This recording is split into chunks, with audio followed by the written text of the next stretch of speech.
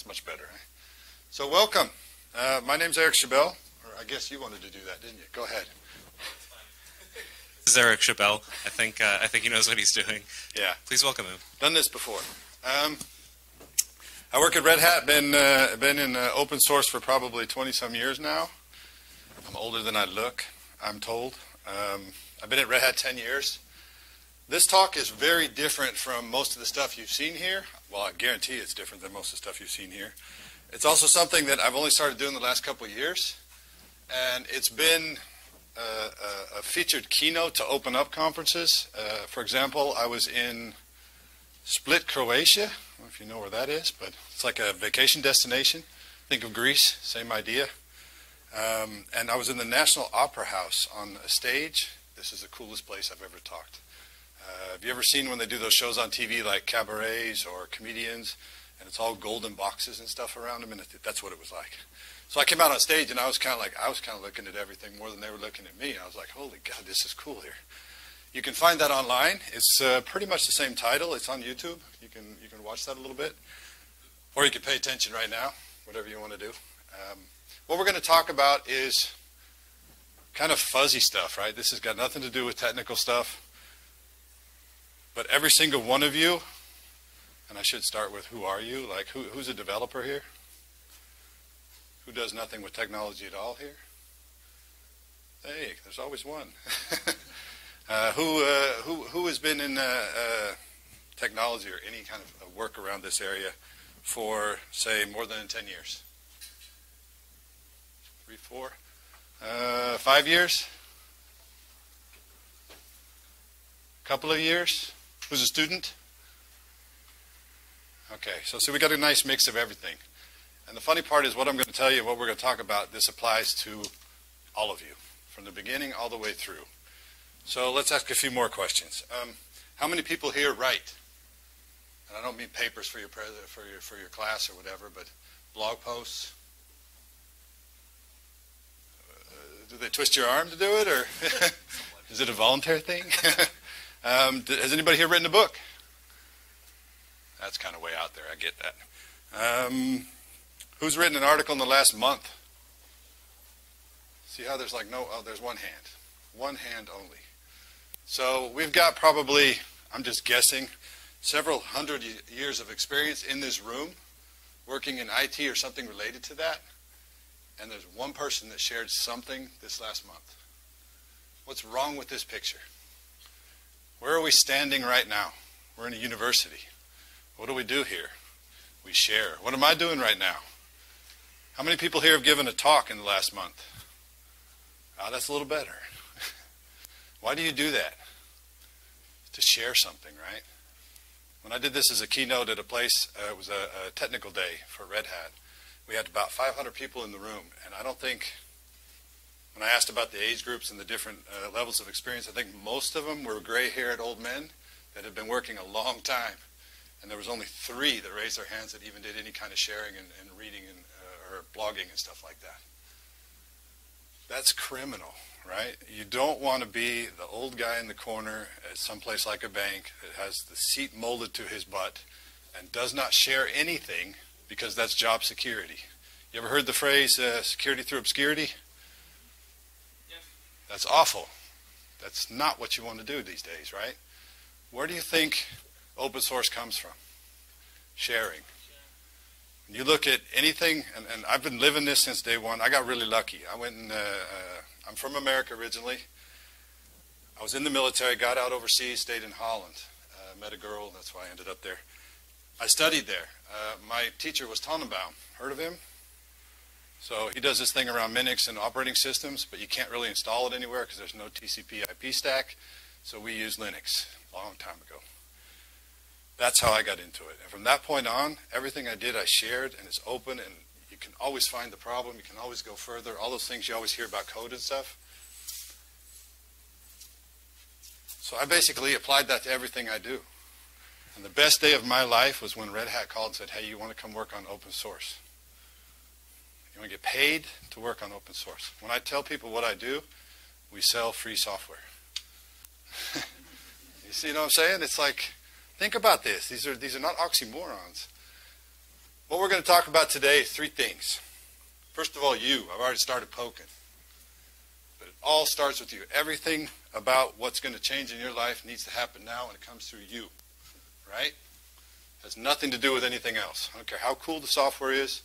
I don't care how cool the company is. If you don't do it, it's not going to happen. So remember that. Second thing is really easy, sharing. How old are those two kids right there? That's where it started. Trust me, you've been sharing since you were very, very small. Why'd you stop? Society isn't mine, mine, mine. Is it? Is it? I don't know. In America, maybe it is now. And it's about growth, huh? It's about growth. It's an easy path. It's really easy. Trust me. So, when we look at you, I've asked a few questions already. I can't stress enough. Wherever you work, I don't care whether there's an open source or a closed source or a super private IP company or whatever. You have colleagues next to you. You have colleagues behind you. You have bosses. You have kids at home. You have days at schools where you can talk about your job with your kids, right? You have all kinds of places you can share. Do you do that? Do you have pizza evenings where you guys hack at work? Heard of those things? Meetups? You got to go to a meetup? Have you presented at a meetup? I don't care what you do either. I don't care if you're a manager. I don't care if you're a lawyer. I don't care. You know, lawyers at Red Hat actually do stuff like this. It's really funny. It's like watching a turtle come out of its shell. They're really, really not about sharing, right? Then they got to come out and explain all these really complex laws to us about the IP and what these new things mean.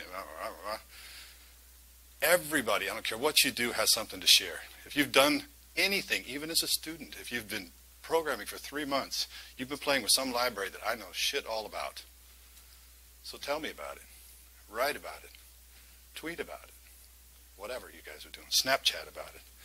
It's whatever it takes. I mean, it's so ridiculously easy. So these, I never thought in my life I'd be giving this talk at a university.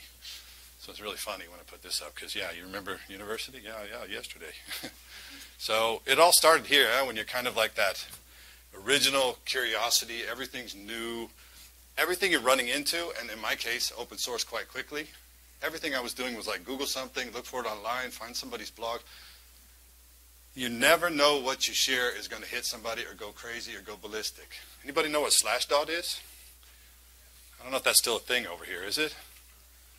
Is it still kind of active? Or it used to be huge, right? It used to be the thing. I did a very small Linux install course. I don't remember what version it was, walking through some really stupid, easy stuff, put it online. Somebody Slashdotted me. Didn't know what that was at the time either. But my website is being hosted by Schiphol Airport in Amsterdam in a little company that had 2 servers. And on the server where mine was also the 2 biggest news sites in Holland. And they crashed it because they didn't use caching. So we're talking like gigabytes per second or whatever of traffic, and it just completely hosed the server, and then that means the news sites were also offline because it was a mess. Everything you're doing in the beginning is learning from other people. Imagine if nobody shared shit. Their first experience would be looking at a blank screen. It used to be like that, huh? Anybody remember buying Microsoft products in a box? Yeah, you got a CD and a book, and good luck. Really, that's all it is, right? Is that how you want life to be? Not me. Everything I have you can shoot, you reuse, share, and do anything you want to.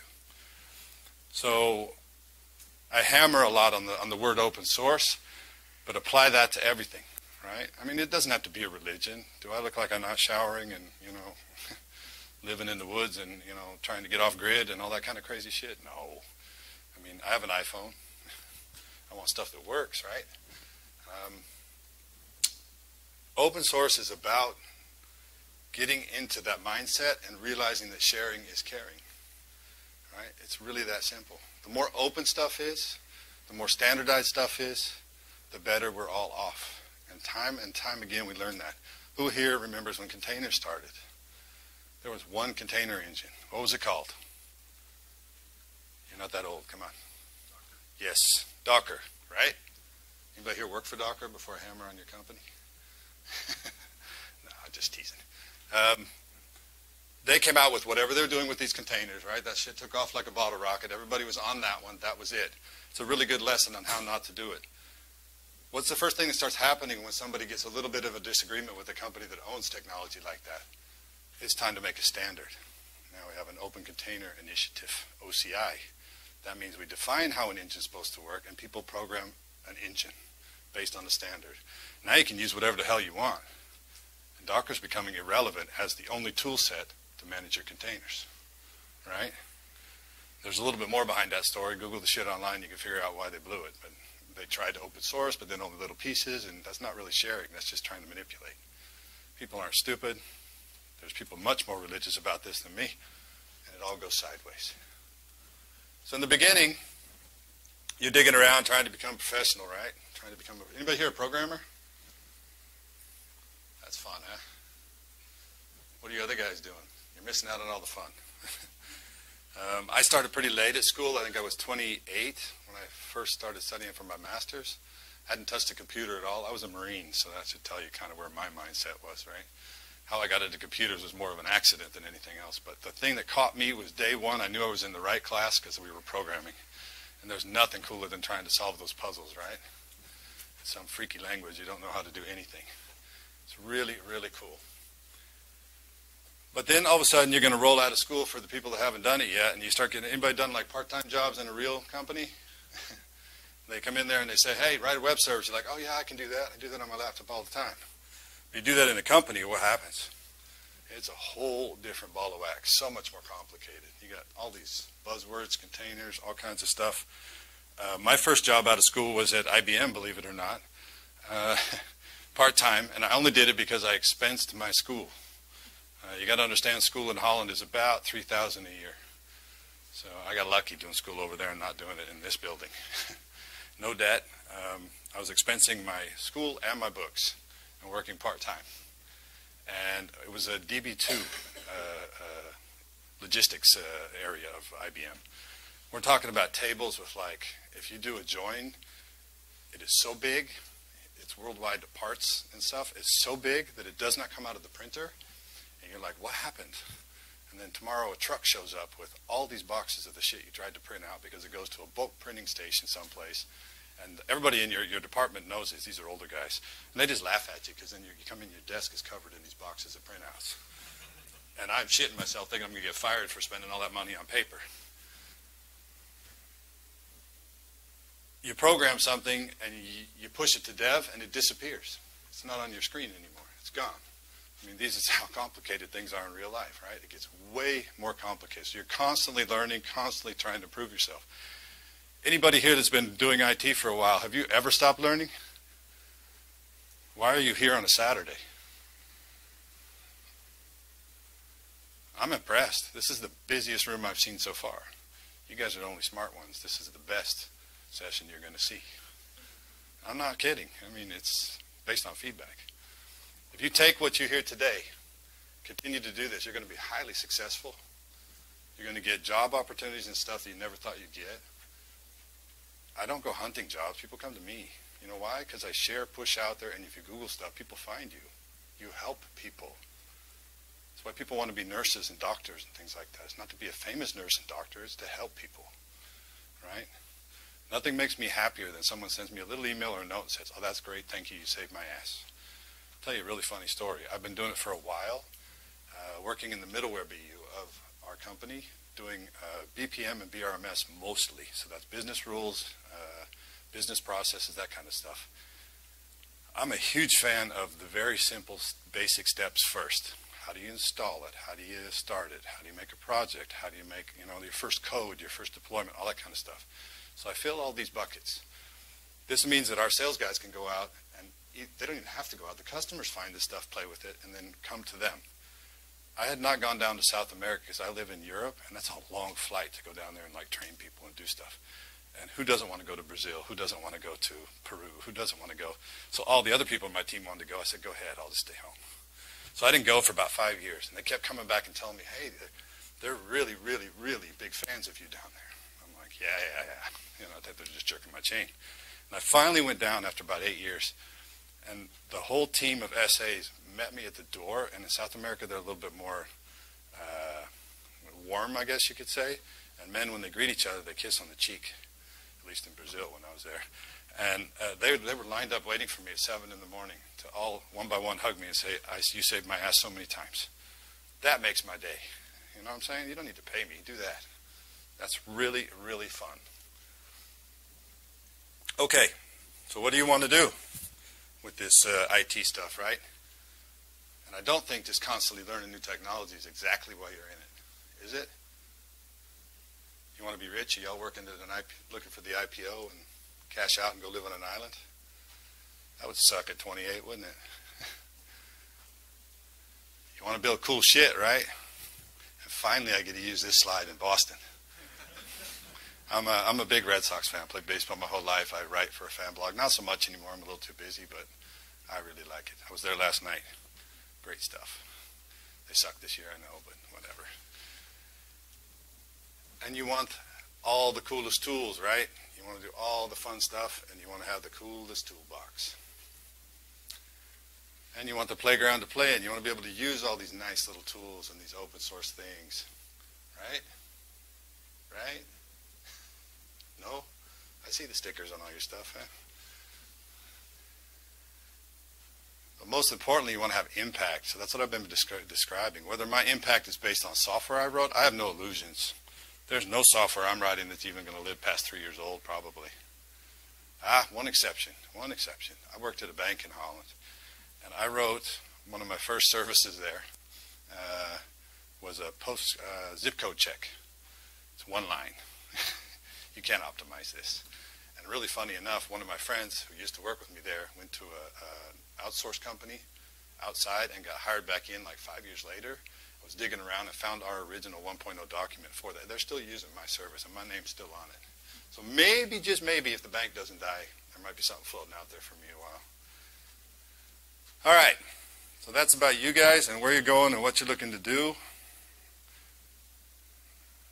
Now, how are we going to do it? It's very, very, very easy. You've been doing it since you were this big. Just share. You guys have, does anybody here have a blog themselves? Someplace you consistently write at or whatever? What's the copyright on that? Do you know? Do you care? You just steal shit everywhere and publish it? Or I've said it before, right? Open starts with you guys. It's about how you want to position what you're doing. If you look at the bottom of my website, my blog or whatever, since day one I've had like this Creative Commons. That's the most, it's in the art section. It's meant to cover art originally, but writing I guess falls under artistic stuff. And I want it as free and as open as I can get it, and that's as far as I can get it, I think. It can be reused, copied, mangled, whatever the hell you want to do, I don't care. Everything I've done since 2005, I guess. Have fun. Tear it up. It's fine with me. When you look at where you work, not everybody has the luxury of what we do at Red Hat, where it's like, it's a thing. So, how many people here work in a company that's got more than 10,000 employees? Now, keep your hands up. That's 3 of you. All right? Now, of you 3 or 4 with your hands up, how many of you have written an email telling your CEO directly he made a mistake? More than once. Huh? Red Hat is a meritocracy, they call it, and it's just like open source. Anybody ever worked on an open source project? Somebody doesn't like what direction it's going, they all jump in and tell you how shitty your decision is, right? Sometimes not very nicely, but most of the time it's not too bad. Most of the time it's not too bad. That's exactly what it's like inside of Red Hat, believe it or not. Our whole company functions like, and this blew my mind when I came in, I subscribe to probably about 50 mailing lists because everything in my company runs like an open source project, so everything's a mailing list. People are not afraid to tell somebody when they make a decision whether you're a leader or whether you're not a leader. And it's quite shocking. It's quite funny to watch somebody come in from Oracle and be put in a director's position, make a decision. And I was standing in Boston at the Heinz Convention Center having coffee with him because he's thinking before I go to the airport I'm going to tell him he's got to line up and do what I told him to do. And I look him in the eye and tell him you're making a fucked up decision. And they're like, And I'm like, dude, if you want to fire me, fair enough, but I'm calling bullshit. You know, and I'm not egotistical, don't get this wrong. I'm not better than anybody else. That is not what it's about. It's a bad decision. You know, and I wasn't the only one telling him, which is funny. He just keeps hearing the same thing all the time, right? It's a good one for you to use. These are some of the things you'll find on our walls, on all our offices. So it's hard not to be motivated at work when you see stuff like this, right? And I could talk about it now. IBM just bought us, right? They bought us very carefully. What do we own? Nothing. No buildings, no software, nothing. Every patent that's been done by somebody from us goes into the patent pool where everybody shares. It's protected. The only thing they own is the people that are still working there. They paid $34 billion for us, right? Sounds nuts, right? They'll probably earn that back on us in about 5, 6, maybe 7 years. It's not so crazy then, is it? But they're risking 1/3 of their shit to get our stuff because of these ideas, because of the way we work inside. They're doing all they can not to change us, not to merge us, not to acquire us, not to have too many of the IBMers get involved and mess it up. They want our culture to remain the same. They want our culture to spread. I don't know what it's going to result in. Maybe it's all crap and in 2 years I'm not working here no more. Or somebody else has destroyed Red Hat. But you don't even see IBM as a company of, Red Hat a company of. Nothing has changed. Same HR, same everything. It's crazy. My favorite is we could put a big old exclamation point at the end of this. It's kind of how it works. Who doesn't run into open source in their companies now? It's pretty weird if you're a CIO and not doing open source at all. It's just not happening. And that is so different from even 10 years ago when I first started. 90% of I was a solutions architect the first 3 years in Europe. 90% of my discussions are about trying to convince you why you shouldn't be using community stuff. Because I went through it at the bank. We did our first implementation with community stuff, tried to do the second implementation, updated one component, and all kinds of crap breaks. Who hasn't gone through that in an architecture yet? Besides the students. Wait till you get out there. It sounds like a good idea at the time, but when you get to actual enterprise stuff like what you're doing in organizations, it gets complicated and has legacy stuff. It's really nice to have components that are open source that are stable for 3 years, right? That it's guaranteed the APIs aren't going to change, that developers can count on that and continue to program against that, and everything I deploy still works. The libraries don't get flipped the next release. So, as you're growing, as you're sharing, you start bridging the gap to these people. You're going to start noticing that you're basically a teacher. Everybody should be a teacher. I don't care whether you're teaching about how to underwater basket weave, because that's your thing. Bicycling, baking cakes, it really doesn't matter. Look at YouTube, man. Every kid in the world thinks he's going to be a rich YouTuber because they're sharing about how to put on makeup at 12 years old. Maybe so, but they're doing the same thing. It's absolutely viral, right? So why aren't you guys doing it? Watch your kids, man. I'm not saying put your bank account online. There's a limit to what you want to share. But it's really up to you. It's really, really up to you. I can say this all day long, and you go back home and you do nothing different than you did yesterday, nothing's going to change. And it's really funny. I can tell in this talk there's almost nobody in their phone and not paying attention. Everybody's looking at me. So you're all thinking about it. I'm like, shit, this is so obvious. So here's some tips along the lines of how do we do this sharing and stuff. Write. I don't care if you don't like it or not. Keep trying. You know what's great about this stuff when you want to do a blog or whatever, or medium.com or any place you want to put this stuff? You don't have to write a book. Nobody's going to read any farther than one screen anyway. So make it fit. If you got more to say, make it part 2, part 3. Now you got 3 articles. Plan them over the next 3 weeks. If you get a 4th article, you've now written for a month. See how that happens? It's real easy. I have, so after they crashed my blog with Slashdot, I went over to Google's Blogger thing just because they're the best at hosting all the shit and caching this stuff and SEO, and I don't have to worry about it and manage it myself. All I want to do is write. So anytime I have an idea, I open up a new article, I put draft at the beginning, maybe whip out a quick title, maybe paste a link in, and I'll come back to it later. That's just my bookmarks for ideas to write about. I always have about 8 to 10 rolling at any one time. Right now I have, right before this started, all these slides will be available. They went online 10 minutes before we started. That was stage stuff I put up before, right? I knew I was going to publish that stuff. That is not all of it, but that's all that would fit on the screen. You can see the number of blogs I did per, or articles I did per year. I'll be honest, it all started out as me being a developer and just bookmarking work that was so complicated I didn't want to go look for it again. Still one of my top 3 visited articles. You never know. You never know when you put something online what it's going to be. Maybe nobody looks at it. Maybe it becomes the most famous thing you've ever written. I was working on a piece of code. It's 2 classes. One class basically takes any object you give it, zips it up, and puts it in a database. So it's serializing, they call that. And then you have to unserialize and unzip it when you take it out so you can use it in your code. Those 2 things are the top 3. People are still looking that up. That was based on JBoss code from like 4.1 or something. We are so far beyond that. We're like at 8 now or something. I can't imagine what people are doing with that code. I hope they're not running JBoss 4. But anyway. Another stupid one was fixing WordPress would give me a blank screen at some point. And it was some stupid version and it was a bug. And if you did something with a flag, it would fix it. People are pounding that. How to make an ISO to burn. Remember burning stuff to CDs?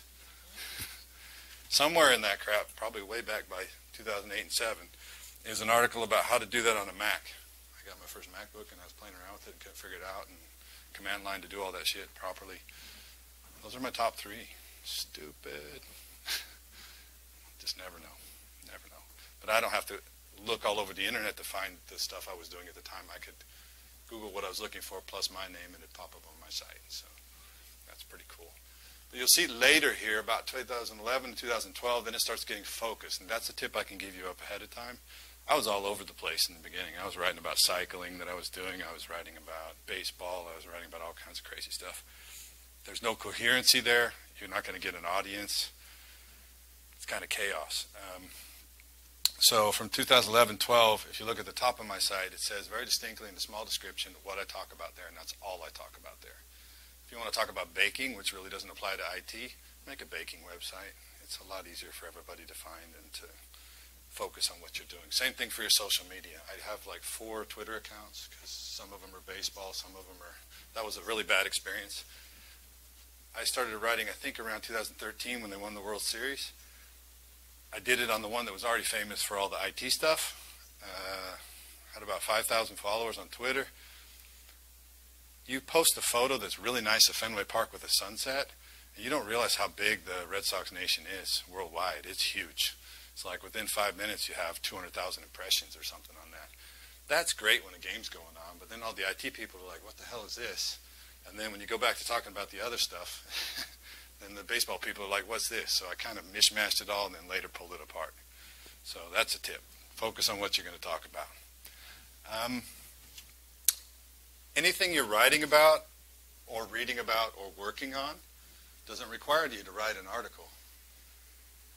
Like if you're right now coding in my class on something here or in my session, and you're thinking this is kind of cool, you can put a little thing on Twitter and say, this is a link to the code I just wrote. I'm going to publish it later. You know, every week you are doing something that somebody probably could read about, even if it's just 100 characters. Not everybody has time to write every week. I get that. Maybe some people don't like to. Maybe you write in other languages. I have somebody I know that writes Japanese for me. He takes my stuff because he doesn't want to generate the content, but he does know how to do the Japanese. So I let him translate the stuff and just put a link in. And pretty soon, before you know it, you start getting crazy stuff like this where people are just like, oh, I love all your stuff. Maybe, and this is an example I use from some internal stuff we have. We generate like T-shirts with slogans on them and stuff, stickers that you see on the laptops. But maybe your thing is podcasts or YouTube videos, sitting down and talking about stuff. I mean, there's nothing you can't come up with that you can't use to share. There's all kinds of mediums. Maybe Instagram is your thing. There's people that are millionaires on there. I don't know how they're doing it, but if you could figure that shit out, you wouldn't be here listening to me, right? We'd all be off riding in your Ferrari.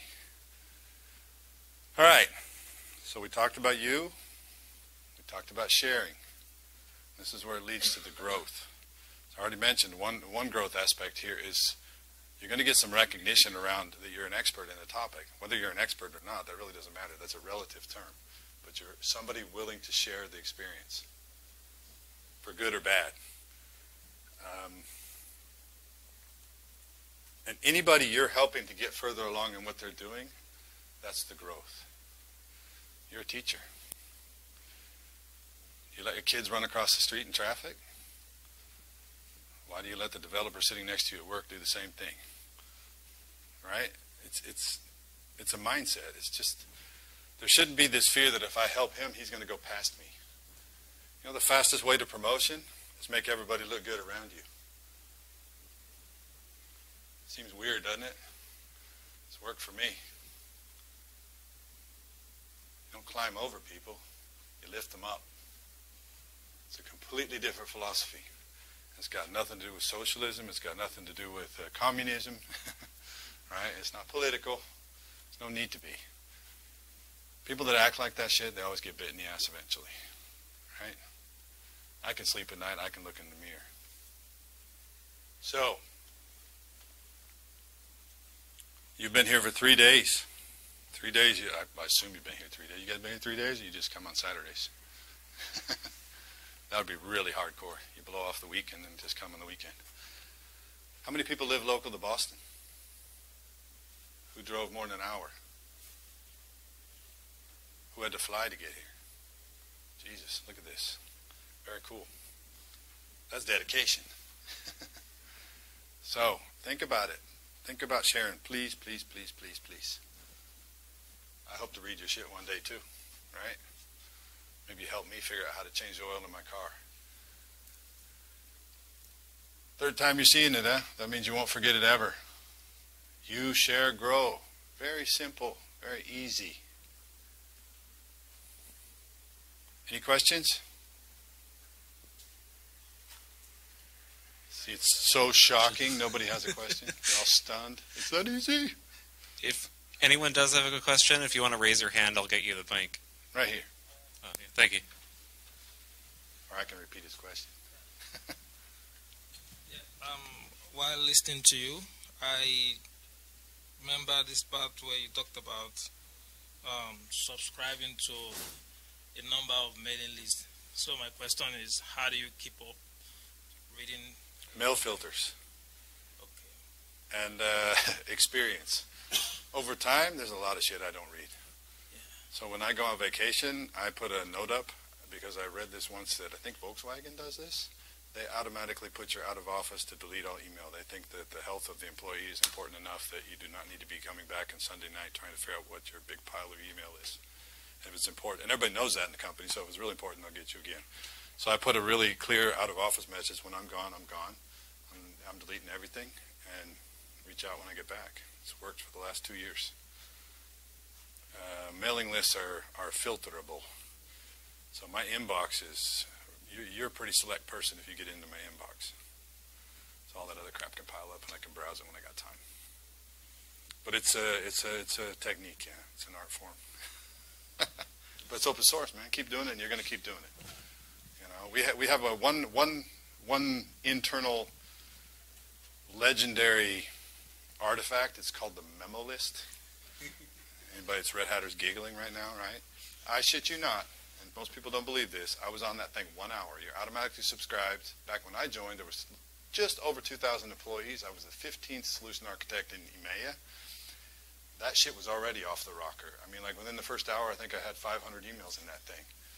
And I'm not kidding. It's the hardcore Linux, I'm sorry, very deep, like religious about stupid shit. I mean, it is unbelievable what they get pissed off about. It's embarrassing. And there's no filter.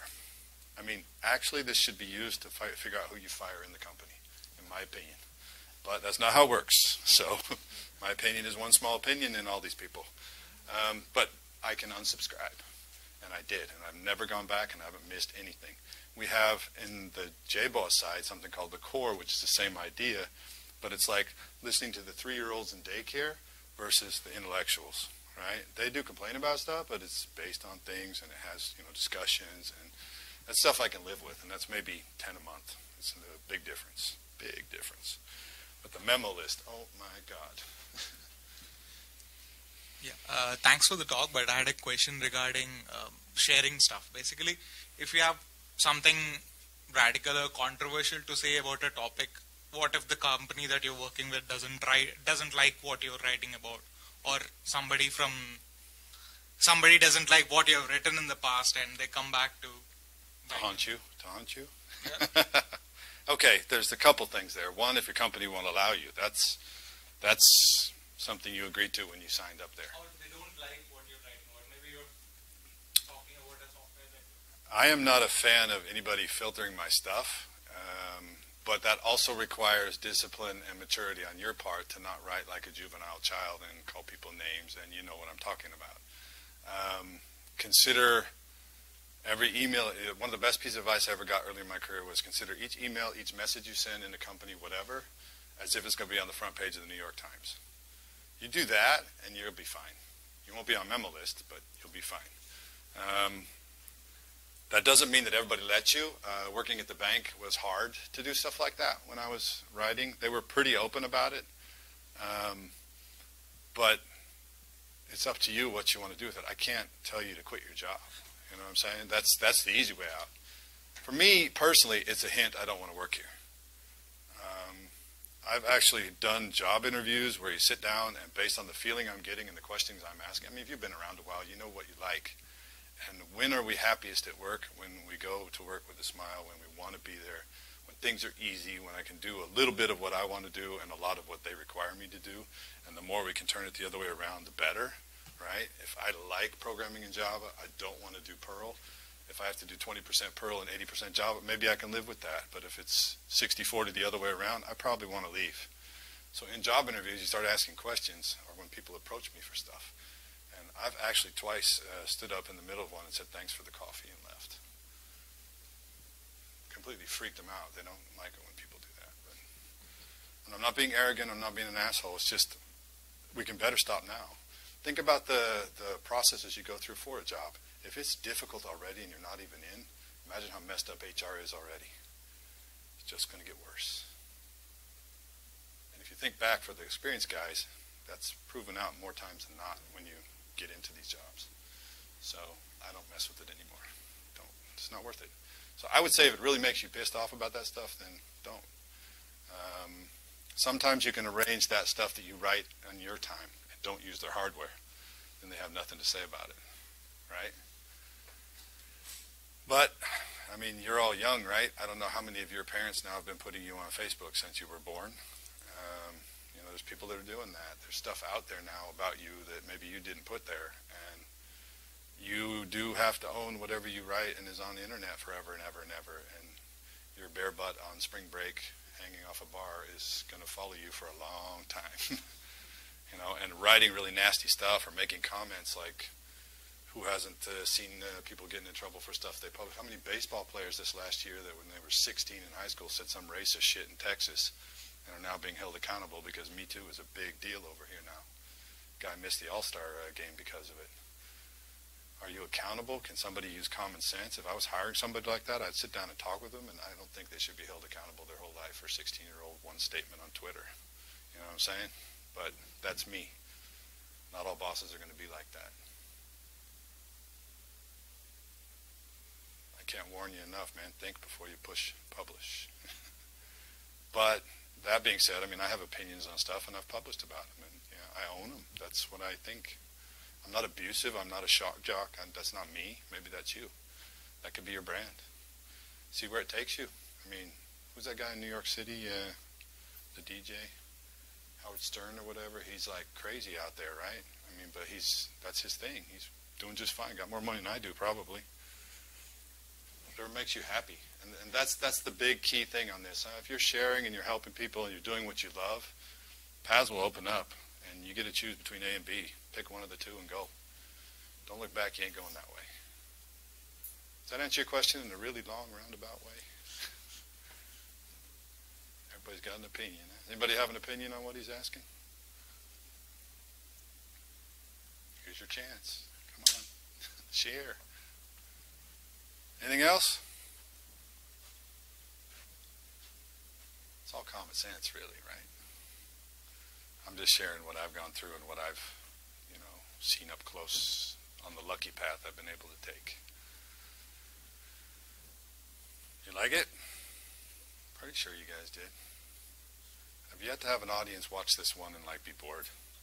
It's really funny to watch your faces. You should stand up here and see how the reactions are going. It's really cool. I mean, there's enough talks I do where you're talking about technology and half the people are in their laptop and shit like that. And it's really nice when you see something, you're touching a nerve on people that, it's helping them get to someplace they need to be. I feel like this is pretty close. This is one of my favorites to do. Like it? Good. Any last minute comments? We've got 2 minutes probably. Yeah, that's another thing. Take this. Please take this. If a talk's 45 minutes, if your story is 30, take 30. Okay? And let me go. If your talk is 2 hours and you use 15 minutes and let me go, but you've told your story, your audience is going to be so much more happier than that you're doing this crap and trying to look at your watch and stretch this shit out to 45 minutes. Okay? I almost never look at the clock. I think my first talk today was about half hour, maybe. It was supposed to be longer, but I was done. And it's based on what your reaction is and what you guys are doing. I can't turn this into a whole discussion if you don't ask a question. Right? See? Boom. Oh, yeah. Yeah, the titles are kind of funky, yeah. So, my real title is Consulting Level Technical Marketing, which is complete mumbo-jumbo. It's just something that they use in the hierarchy in there. So I use Global Technology Evangelist most of the time, but the last year and a half, 2 years, I've been doing a role that's called Portfolio Architect. And what I do, basically, when I'm not doing this, is kind of interesting. It's what the solutions architect in the field don't have time to do and what consultants don't have time to do. They do engagements and do really complicated solutions with our technologies. For example, omni-channel integration. So integrating everything through their stack, microservices and all this stuff so they can talk to their customers and all their channels. That's pretty huge. They'll have a big repository document somewhere and then they move on. And the SAs don't know where those are and nobody can align 3 of these customers to look at how they did this with our technology. So that's what I do. So I took 3 different ones, a bank, an airport, and I forgot off the top of my head what the 3rd one is. It's like a year ago. And I look at that and then turn that into a generic architecture with diagrams based on all 3. So it's not any specific one, but it's generically how you do that so that then the solution architect can talk to a new person that's interested in this area or pieces of that architecture and have a story around it to look at based on customers. So it's not, we like to say that there's a lot of marketing out there around products and solutions where people talk about all the cool shit they can do.